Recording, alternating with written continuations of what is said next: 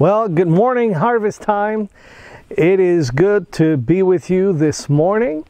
And as you can tell, the background, it's a little bit different than usual. No, we have not put trees and things like that in the sanctuary. We haven't gone that crazy yet.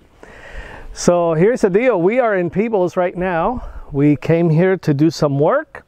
And as a result, we decided to record this message for you today here because we will not have time once we return back home to Brunswick. So here we are. This is our backyard. So welcome to our home. Well, our home now is in Brunswick. Welcome to our house in Peebles.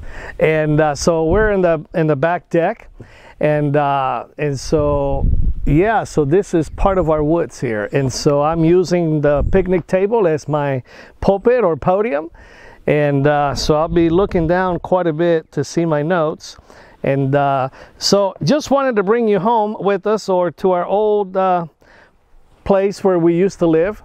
And so we're having a great time trying to get stuff done. A lot of aggravation and a lot of things going on here the last couple of days, but we're getting stuff done. So, all right, well, let's turn over with me. I want you to turn your Bibles, if you would, to Jeremiah chapter 29. Jeremiah chapter 29. I was going to sit on my picnic table, but my wife said that I probably could not preach sitting down. And I think I agree with her. I have to move. And I can't move very much due to microphones and kind of cameras we use and all that. So the time will come where I will move, walk around, and run around the church while we preach, huh? All right, so let's go to the book of Jeremiah, chapter 29. We're going to talk about we're going to have fun today, okay? It's just, I've got 2 points for you.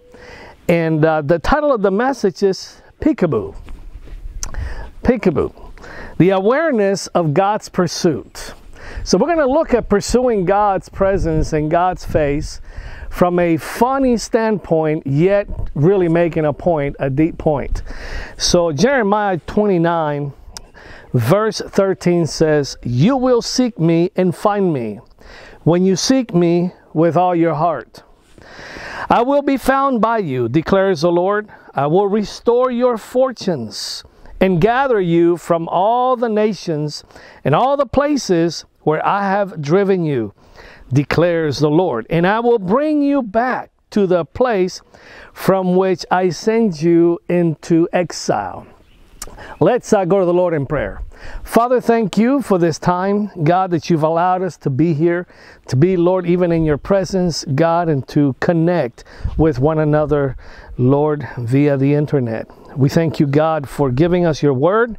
Thank you, God, for giving us your presence. Thank you, Lord, for allowing us to seek your face. Help us today to understand and help us, Lord God, to know you even in a deeper way. In Jesus' name, amen. Amen. Well, I believe that there is a place in God where our hunger for Him exceeds our expectation of Him to perform.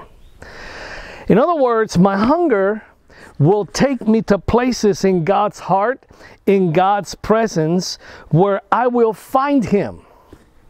If I search Him with all my heart, it isn't about God performing miracles. It isn't about God answering prayers. It's not about God giving me a breakthrough, but it is simply about finding Him, spending time with Him, getting to know Him, right?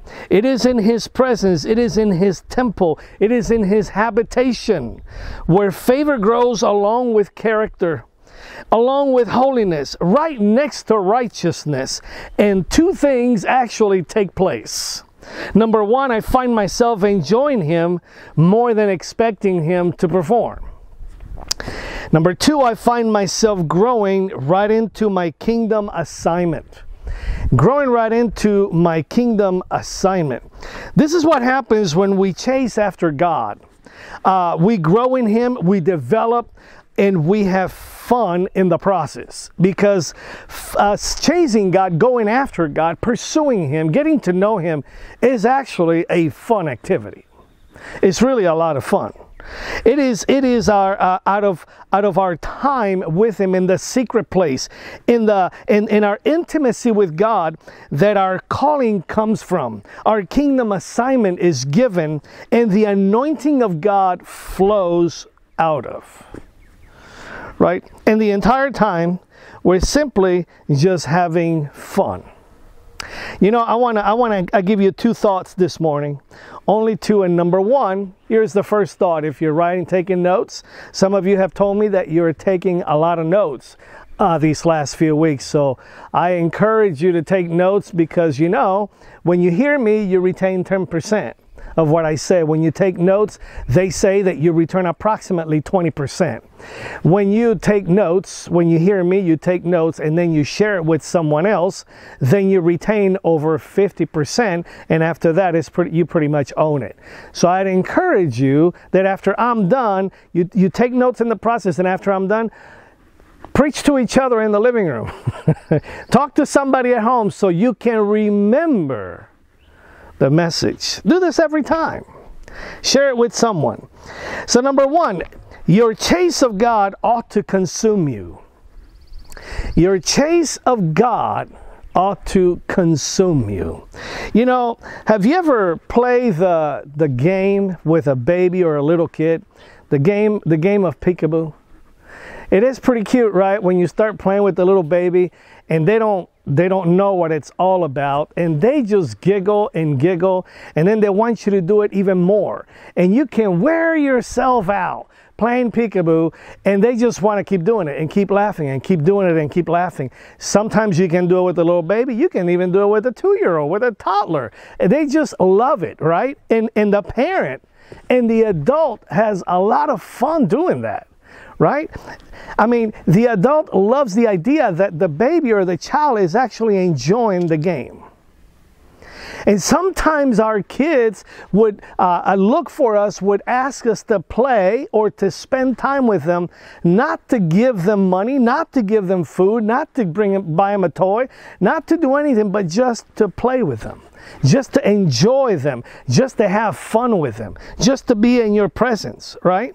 So, according to whattoexpect.com, Peekaboo, the game Peekaboo, stimulates baby senses, it builds gross motor skills, strengthens visual tracking, encourages social development, and best of all, tickles the baby's sense of humor. I mean, think about that. Just a simple little game of Peekaboo, right? Plus, Peekaboo teaches object permanence. Object permanence. You might be wondering, well, what in the world is object permanence? Well, I was wondering the same thing when I found out. So here's the deal. The idea that even though you can't see something like your smiling face, but it still exists. Like when you cover your face with your hands and they can't see it, but then when you say peekaboo, there is a smile and they know it's there, but they don't see it at the moment. You know, it's kind of like, I mean, you really know. You really know what I'm talking about. And so it's there even though you can't see it with your physical eyes. You know, like substance of things not seen. Right, I think you get the point. You know what I'm talking about. We're talking about faith here, right? So object permanence means that the baby begins to understand that objects continue to exist, even when they cannot directly be seen, heard, or touched. Think about this is building in a baby's system.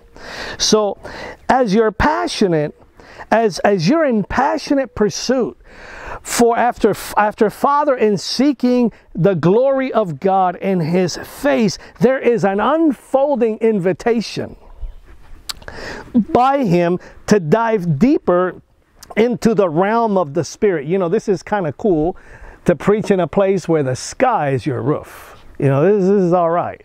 This is all right. Peekaboo, you know, this is you know, the idea of building, right, the object permanence. As you're in passionate pursuit after the Father, seeking His glory and His face, there is an unfolding invitation by him to dive deeper into the realm of the Spirit. Peekaboo, he wants to reveal another layer of who he is to you. Think about it for a second. Peekaboo, Father is developing your object permanence, stimulating your spiritual senses, helping you build your gross motor skills, strengthening your visual tracking. Think with me in spiritual terms. Encouraging your social development, as in your discernment. And best of all, tickling your sense of humor. Because after all, it is fun. See, God loves it when you enjoy him. As a father enjoys his child, even while playing peekaboo, Father God still enjoys it when his children simply enjoy him. Enjoy being in his presence. Enjoy not expecting him to do anything in particular other than you want to know him even more. So get ready, because God is about to surprise you with his presence. Proverbs 25:2 says that it is the glory of God to conceal a matter, but the glory of kings is to search out the matter. Right? In other words, it is our glory or our best interest and pleasure to seek out what God has concealed. Because he didn't conceal it he's not concealing it from you, he's concealing it for you. Right? And so it's a glorious, like a glorious scavenger hunt, if you will, where we seek out the treasures in God's heart in the presence of his majesty. You know, so it is important to stir yourself up in your hunger, in your pursuit. Stir up the hunger for God in you. There is unspeakable joy in his pursuit. It really is. You know, we're wholly satisfied, totally satisfied in him, yet also with this insatiably hungry for more. In other words, when I stir up my hunger, because I haven't eaten in the last 24 hours, speaking physically, then I get satisfied when I eat. If I haven't sought the Lord in the last 2 or 3 days, then when I stir up the hunger inside, there is a time, how many of you know that there is a time when a day may go by, another day may go by, a week may go by, or 2 weeks may go by without really seeking God? It's more like we say, we shoot up prayers like quick text to heaven, right, as we go. But when we take time and we say, okay, I need to spend time with God. I've had enough of it. I am missing my time with the Lord. I need to hear from heaven. I need to know God. I need more of him. And so we take that time with him. We may spend an extra half hour, an extra hour, or a half a day, or an entire day. Whatever you can do, you find that you begin to get satisfied with him, and by the time you are all done, you find yourself hungrier than ever. You're still hungry for more. Matthew 5:6 says, "Blessed are they which do hunger and thirst after righteousness, for they shall be filled." This is Jesus speaking. See, God promises to fulfill us to the overflow as we hunger after him. You know, in the game of Peekaboo, the pursuit of one another is extremely evident from the outside looking in. Think about that. However, one of the two parties is aware at times of the pursuit until the manifestation of what they're searching for really comes forth. So don't lose heart in the pursuit of God. Don't be discouraged while trying to find time or praying and not hearing heaven yet, not hearing God, because you will. The promise is that you will.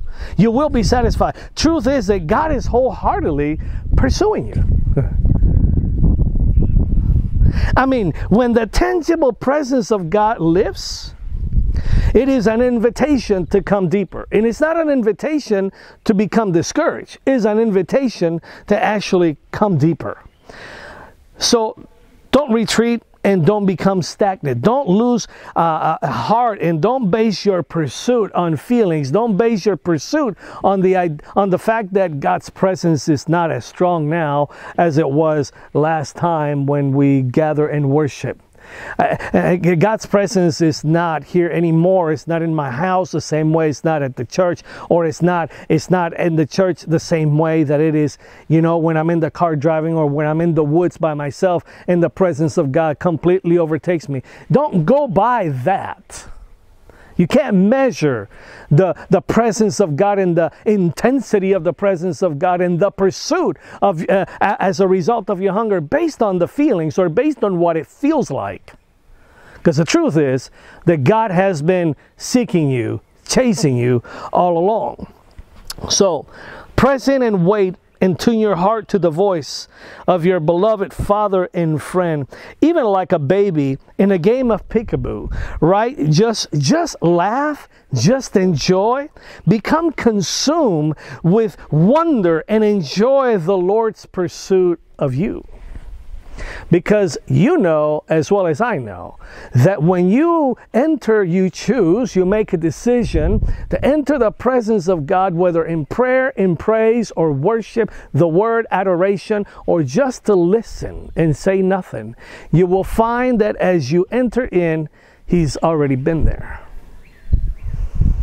And sometimes you finally seem to take a few minutes before you just sense the connection. And now all of a sudden you sense His presence. And I know there's different levels of His presence. That's a whole nother topic. But suffice it to say that when you enter in to go after God, He's really been there all along. So if you think that you're the one anxious to seek Him, and just hang on, because the truth is, He is the one that has been chasing you all along. The Bible says that God's blessings would chase me down. In the process of my pursuit and obedience to God, His blessings will chase us down. Deuteronomy 28 verse 2 says, "And all these blessings shall come upon you and overtake you, if you obey the voice of the Lord your God." See, my God is a rewarder of those who diligently seek Him. He's a rewarder of those who continue to play along, if you will, like the game of not only peekaboo, but maybe hide and seek. Right? After a while, you find yourself playing a big game of peekaboo. When you keep God first in your life while doing the best to honor Him, the scripture says that His blessings will chase you down and will overtake you. In other words, like you become possessed, captivated by His blessings. They will overtake you. That means that you will increase or come into increase. You will come to maybe a promotion, a breakthrough. You may have, just an amazing presence, the thick presence, the Shekinah glory of God. Whatever that it may be, that's God's rewarding you for waiting in His ways and obedience. But sometimes the roads we travel are not the easiest, nor do they have the prettiest scenery. Right? Sometimes we're dealt sometimes we say I was dealt it's a raw deal, right? But still, that doesn't matter, because as long as we stay the course, as long as we remain faithful, when you stay in your lane, and you keep the speed limit the way you're supposed to, right? Then you make God the main pursuit of your life and shift into gear and allow the rest of God to enter your life, and God will make sure that His blessings will chase you down and will overtake you. I mean, we've had this happen in our lives many times. We've been blessed in so many ways as we stay the course. I mean, the devil may get upset. Sure. He doesn't want you to be blessed because he can't be blessed. He's already been cursed. and he ain't got a chance to be blessed. So he figures if I can't get blessed, then you can't get blessed. So just know that when the enemy attacks you, it's because you're being blessed. If the enemy comes after you, chances are that God has been chasing you. And this is why we experience sometimes attacks and discouragement and different things from the enemy. Because the fact is that God is faithful and his pursuit of you is unstoppable. God is on the move, but truly he doesn't want to move without you.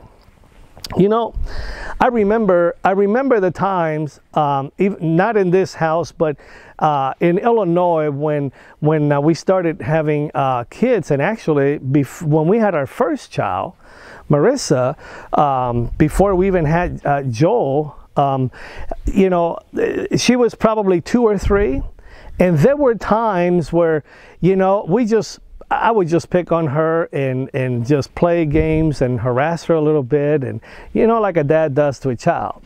And then she would start chasing me around the kitchen table.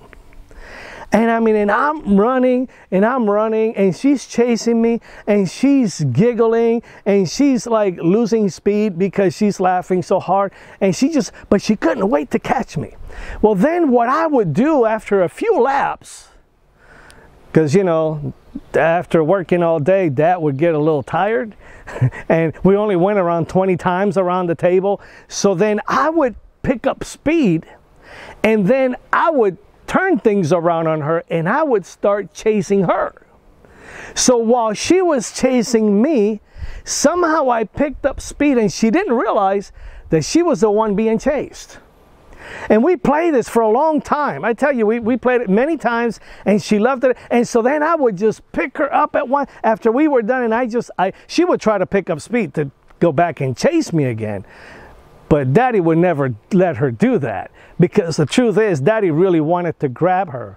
Daddy wanted to play with her. Daddy wanted to tickle. So I would just grab her, I'd tickle her, and she would laugh and scream and laugh some more. And then she would be tired. I put her down on the floor. She's like, Daddy, let's do it again.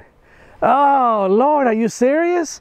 Yeah, let's do it again. You know, it's interesting that during these times, during these days, that where God has been shaking things up, God has been shifting things up, He's been sifting other things, and He's now getting ready while you are trying to chase God, and in the quiet place, in the secret place, while in hiding, if you will, while staying away from the public arena, then you'll find yourself that God perhaps been chasing after you. So don't be surprised that if you find yourself going into prayer, in your prayer closet, having devotions or something like that, that all of a sudden you enter the prayer room and God has been waiting on you. Don't be surprised if you go in the shower, or you go to cook or something, and God was there and you're captivated, you're captured by His presence. Don't be surprised. As your obedience and your pursuit of Him moves forward, the time comes when God will surprise you with His presence. And you will find yourself engulfed by His glory, wrapped in His goodness, His blessings, and all you could do at the end of the day, all you could do is giggle. You just bust out in a holy laughter, because it is fun to be chased by Father God. God is looking for sons and daughters that would move from playing peekaboo to pursuing Him with all their hearts. Eventually the tables turn, for His plans are to chase you down, bless you beyond measure, and give you a hope and a future like you hadn't even thought of before. God is the God of big things, and He wants to bless you big time. You know, the second thought, I told you I had 2 thoughts, and this one is a lot shorter than the first one, is number 2, Joshua's hunger for God consumed his life. We're going to go back to the book of Joshua, or the book of Exodus, but you don't have to turn there, but you can write it down. Exodus 33 verse 11. There is a hidden scripture in there that really captured my attention, because you hear of Moses entering the tabernacle, He would enter the temple, and God would come and speak to him and visit with him. And the people would see this pillar of fire. And they sometimes, may hear the breath of God, and as they would call it, the presence of God in the Holy of Holies. And they knew that when the pillar of fire came, and that it's almost like a cloud of fire would sit there while God came to visit with Moses. The people visually saw this. Bible says that they would stay in front of their tents during the wilderness, and they would worship God in front of their own tents, in their own homes, their tents. But then verse 11 in Exodus 33 has a little nugget. And I made me wonder for years, why did God choose Joshua to be Moses' successor? And I think I found the reason why. Because you just don't jump into a measure of promotion in God without first having some type of preparation. And so Exodus 33:11 says this: "Thus the Lord used to speak to Moses face to face, as a man speaks to his friend. When Moses turned again into the camp, in other words, when he would leave, his assistant Joshua, the son of Nun, a young man, would not depart from the tent." So while Moses was with God, Joshua was in the temple. And when Moses would leave to tend to the people, Joshua would still remain in the temple. He didn't want to miss anything that was going on in the presence of God. It is possible that Joshua, while he remained in the temple and he possibly learned to listen to God while Moses was talking to God. See, Joshua, from the sidelines, if you will, was chasing after God. He was pursuing him. All along, he wanted to know this God. He wanted to know the God that he's been worshiping. All of a sudden, this God that he worshiped all his life along with his family while in Egypt, all of a sudden now he speaks to Moses like a man speaks to another man face to face. And Joshua doesn't want to leave the moment, and Joshua doesn't even want to leave after the fact. Is it possible that the presence of God was so consuming in that temple that Joshua didn't even want to depart from the leftovers, if you will? Possibly. This is possibly the reason why God chased him down at the end of Moses' life and asked him to be chosen to be his successor. But there's a second reason God chose Joshua to succeed Moses. Because the truth is that God trusts most those who know him best. God trusts most those who know him best. And those who know him best are those who have spent the most time with him. Since Joshua never left the tent of meeting, he was an obvious choice. It is interesting that eventually, at least in my experience, and I would say this is most people's experience in the 21st century, the day which we live in, things are quite different, but overall still the same experience. And that is, when I married my wife or my bride, or when she was getting ready to marry me, there was one thing that made it easy, an easier choice. It was comfortable. And it was simply the fact that by the time the day came for us to say, "I do," there was already an element of trust that we didn't have on anyone else. Right? You trust the person, you build enough of a relationship, you spend time with them, you speak to them, you fellowship with them, you share secrets, you share sometimes even intimate thoughts or dreams that you've had for years that nobody else might know, because you're building this trust.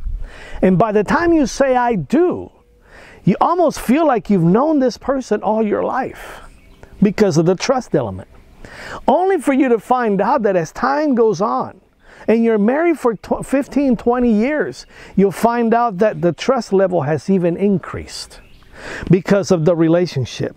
You know, so Joshua spent time with God, and Joshua was chosen by God to be Moses' successor. You know, it reminds me his ability, his hunger, his determination to stay in the temple. While Moses spoke to God, and even after God was done talking to Moses, he would remain in the temple. No one else did, not even Caleb, right? But Joshua remained in the temple.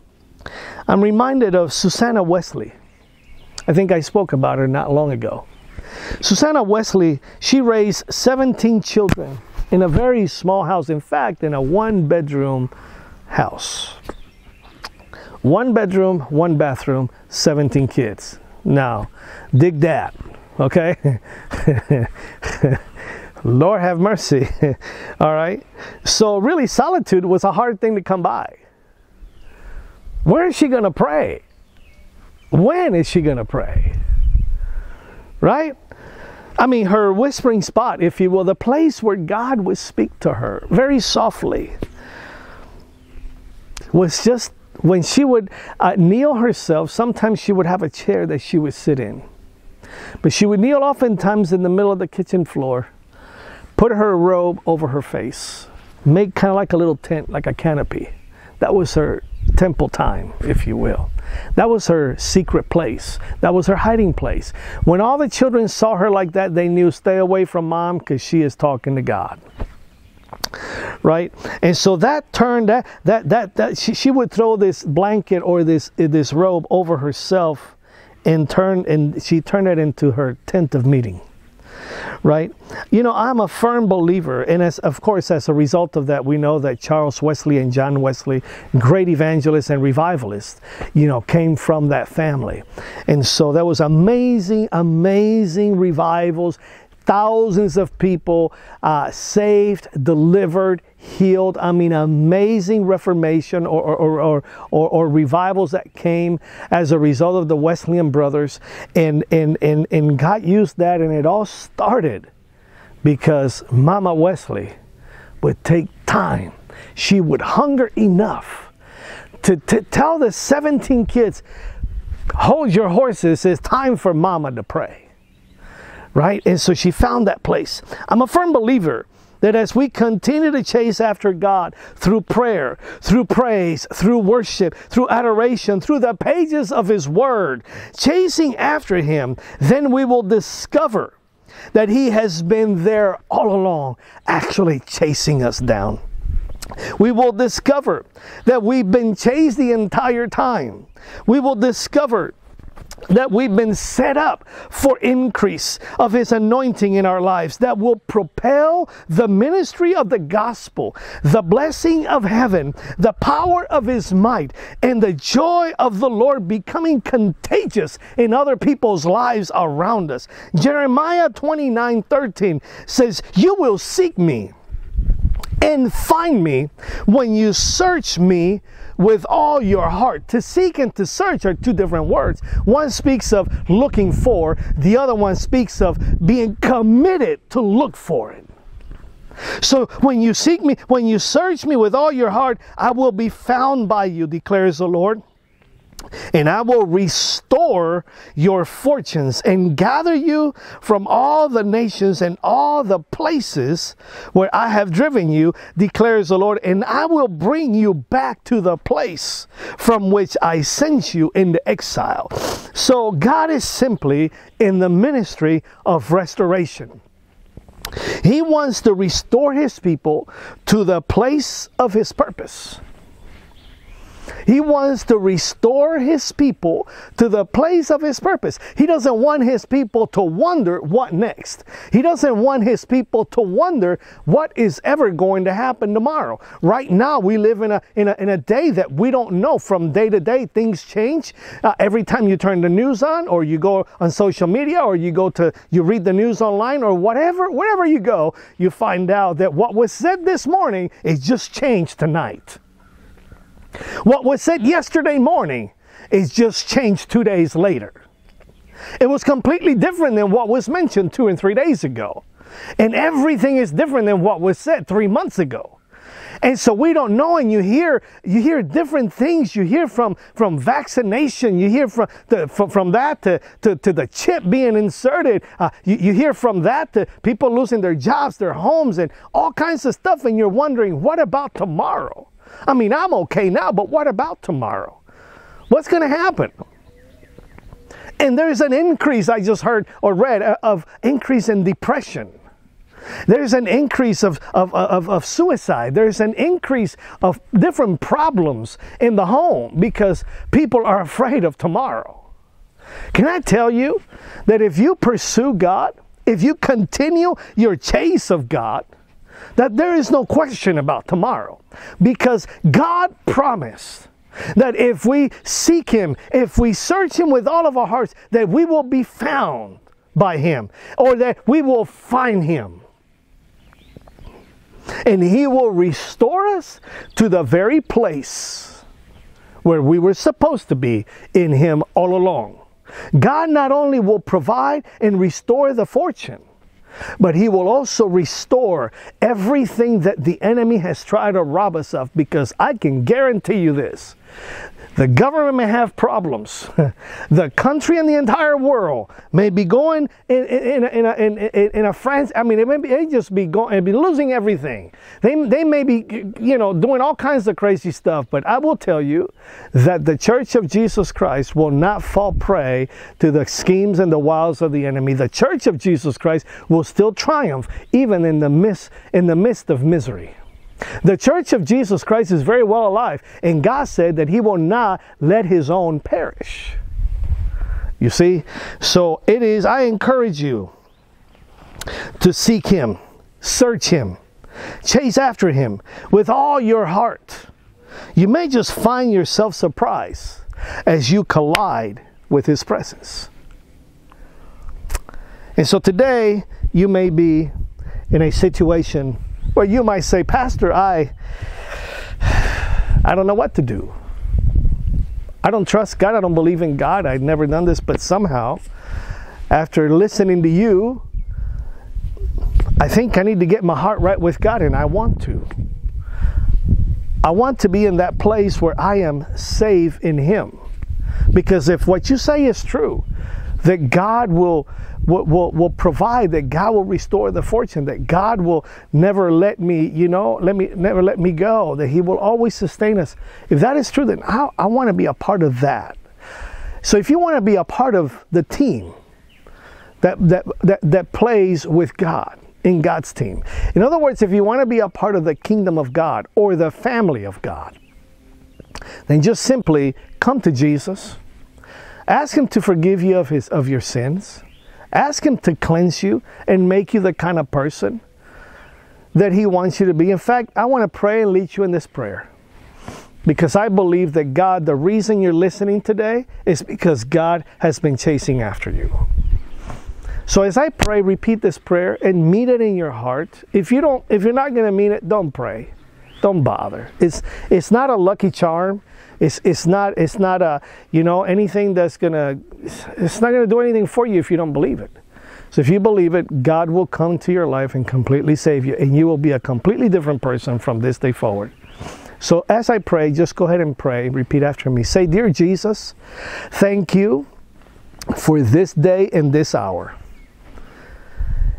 And I come to you with a repentant heart. I ask you to forgive me of my sins. Cleanse me from all unrighteousness. Make me the kind of person that you want me to be. And I promise you that I will live for you the rest of my life. I commit and surrender my life to you today. In Jesus' name, amen. Amen.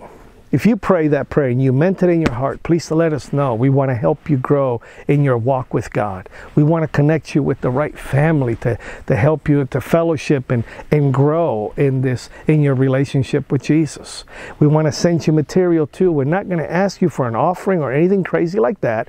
We're just going to send you the information to help you in your new walk with Christ. So email us if you would at office@harvesttime.aog.com. Again, that is office@harvesttime.aog.com. That's the best way to get a hold of us so that we can go ahead and send you the information. Stay in touch with you. Maybe get to know you over the phone, maybe through email or something like that. Maybe have you join our Zoom Bible classes on Wednesday nights. You know, we would love to do anything to help you in your growth with God. And so now I want to close in prayer, because I believe that from today on, Harvest Time, listen, I want you to chase after God. Chase after God. Because I have this feeling. I have this feeling that when we regather, something's going to happen. Things will not be the same, because we have been in a secret place. Because we've been pursuing Him in a new way, in a different way, with new expectations. See, the idea is not to expect God to perform. The idea is to expect God to show up. Because when He shows up, everything changes. When He shows up, when His presence is nearly tangible, my heart, my mind, my mindset, even my body, everything changes, because there is fullness of joy in the presence of the Lord. So I want to pray for you and with you today. Father, thank you for our church family. Thank you, God, Lord, for blessing us in such great degree. We pray, God, may our hunger be stirred. May our hunger, Lord, just exceed, Lord, our expectation of your performance. But God, that our hunger be synced with your desires. God, we just want to know you. We want to have you. And God, we just pray, let your will be done at harvest time. I pray, God, for healing where healing needs to take place now. I pray, God, for financial breakthroughs where financial breakthroughs are necessary. And Lord, I just pray right now for financial increase, even when increase has already been. Father, in Jesus' name, thank you, Lord, for bringing that download right now. In Jesus' name, I thank you, Lord, for increase where increase has already been. I pray, God, give us souls, give us souls, give us souls. And Lord, we thank you, Father, for the work of the ministry of restoration and reconciliation for the Church of Jesus Christ. In Jesus' name, I pray and I bless, Lord, my church family.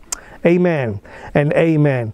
Well, God bless you, and we will see you soon. And may the Lord continue to chase you down. And remember, don't forget to play a little game of Peekaboo. Amen.